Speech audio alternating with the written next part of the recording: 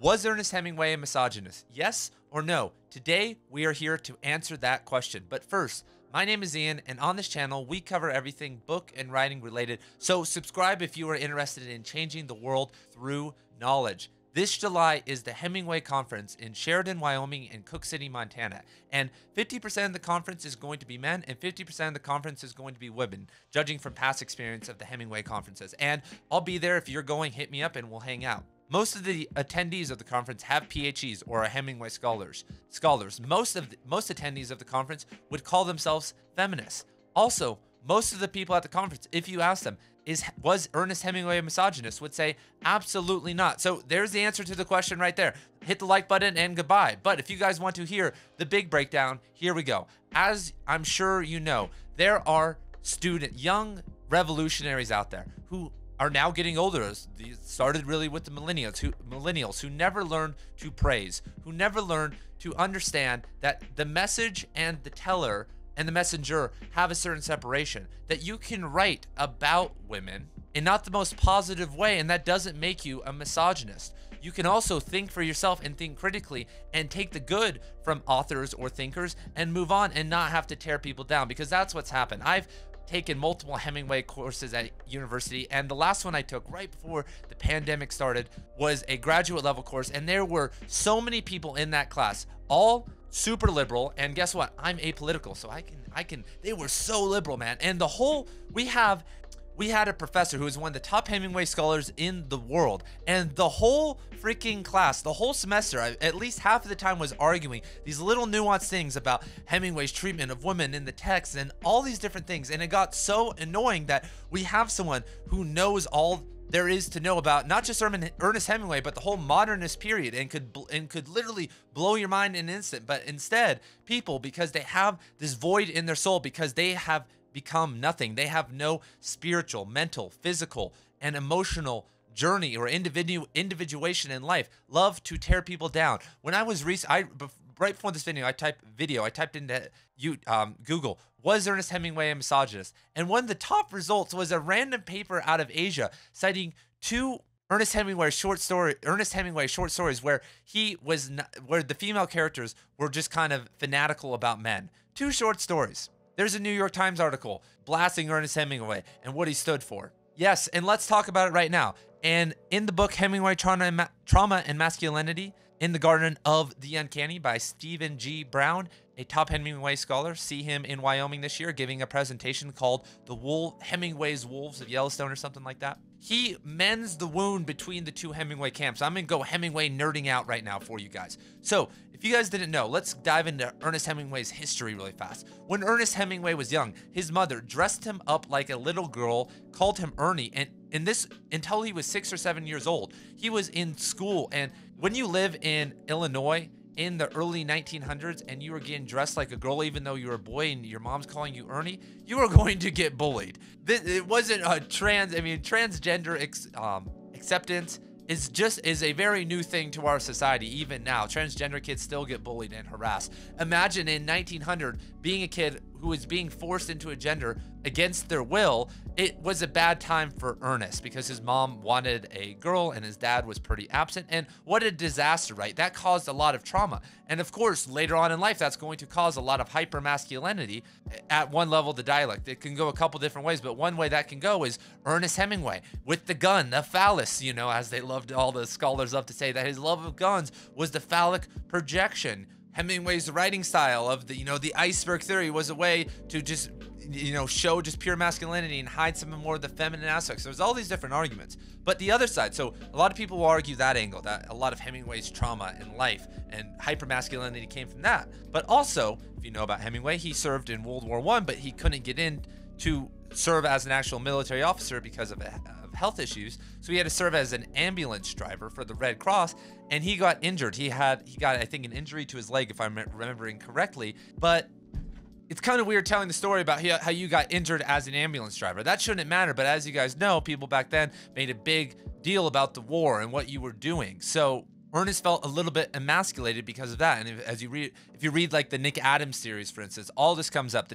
Nick Adams short story collection. If you just kind of read through that, I would recommend everyone go get the Ernest Hemingway complete short stories, and then just look up the Nick Adams stories. And that will it's basically a field guide to trauma and trauma mitigation. Even though he killed himself, I had the professor that I had. He would always talk about how Hemingway could show us how to heal trauma, and I always wanted to be like, well, he didn't do a very good job because he ended up killing himself. But the reason he killed himself, not to go off too far, was because he experienced electroshock therapy and he couldn't write anymore. He couldn't have the creative artistic flow, and the electroshock therapy really screwed him up. What a terrible time to be alive and need mental health treatment. But there are these two different camps in the Hemingway world, and that's where they say this hypermasculinity, maybe a little bit of misogyny comes through. And I can acknowledge that men in the early 1900s, if we're looking at most people, even today, if I go look at my neighbor on both sides of me, I can't think of all the people of all my neighbors in my neighborhood, who actually respect women 100%. That actually is something that requires a lot of personal development.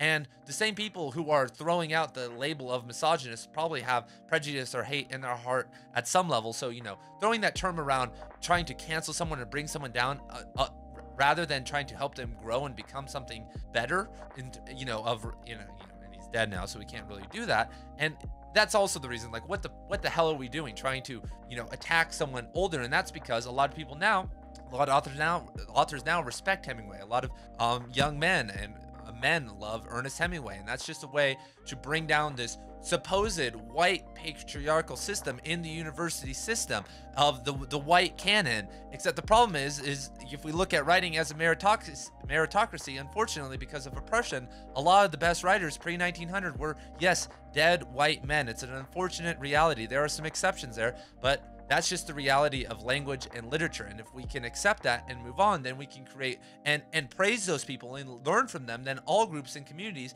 can become better and spread their messages better, because they aren't just, tearing everyone down who are actually legends and worked very hard. So I can acknowledge that Ernest Hemingway didn't treat women that well. I mean, there's no accounts of him abusing women. He had multiple wives, but a lot of people have multiple wives.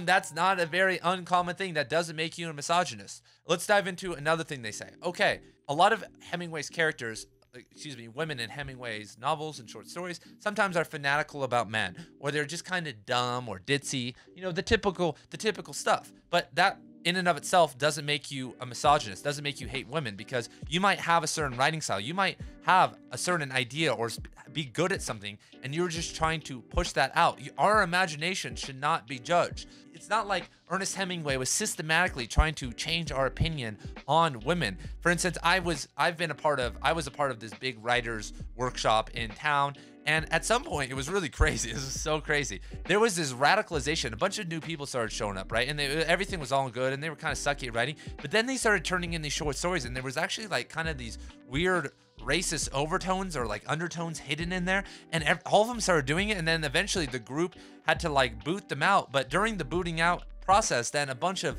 SJWs took over. Then anything that had anything to do demeaning women, gay people, whoever, even if it was in context of a story, suddenly wasn't allowed because of this incident where a bunch of racists came in and tried to ruin the group and overtake it and implement their ideas. I'm not getting that from Hemingway at all. Are you? What do you think about all this? I've been sitting here and talking about this, but is Ernest Hemingway a misogynist?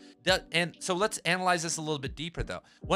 My biggest rebuttal to the argument about making women that way is that what other author at the time had the nuance in relationships? If you look at a lot of Hemingway's novels, protagonist and the male protagonist and his female relationship partner actually had deep conversations and nuance, and they were starting to they had emotional connections that resembled love. There's a lot of people now that aren't even able to do that. It really, for the time, was very progressive and very love-oriented. And if you once again start reading about some of the scholarship on Hemingway's life and his biography, he actually enjoyed some of that love stuff, but he was fueled by trauma. So what do you want to say here? What's more important, that he really understood love and the nuances of relationship, or he maybe created some one-dimensional female characters who really weren't that one-dimensional because they understood the concept of love? So I get a little bit confused during these conversations, and most of the time when people are doing this, you can tell there's a certain energy when people make these claims. It's like,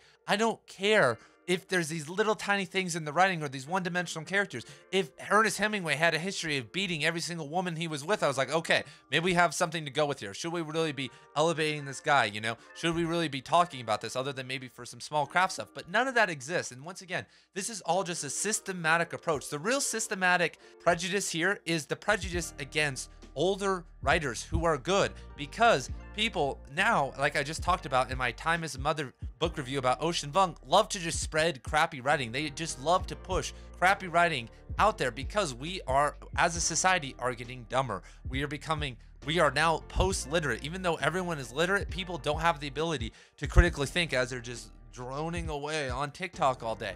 They don't have the ability to reason, to even feel that, you know, that's the crazy part, is like everyone talks about rationality. The conservatives are like, the liberals can't be rational, and the liberals are like, the conservatives can't feel. And it's like, none of you guys really know how to do any of that because you guys are stuck in dialects. So if you guys have any questions about this, hopefully I cleared up some of the cobwebs about Ernest Hemingway being a misogynist. And whoa. In The Garden of Eden, Ernest Hemingway's last posthumous novel, there was one more, but the really last good one, he basically had, he was really starting to explore transgenderism in that novel. And, you know, it's so progressive. Like, this is not a simple character, because that, you know, of course, was something that he had to go through at some level, because he got dressed up as a girl. So Ernest Hemingway, for the time and for the place, was very progressive. And anyone, like I said, that you talk to at the Ernest Hemingway conference, if you would give a much more eloquent response than I just did, but they would tell you something similar. So don't listen to me, listen to them, and I will see you guys later. Go check out some more videos on Ernest Hemingway when I release them, because there's going to be a ton here soon. Peace.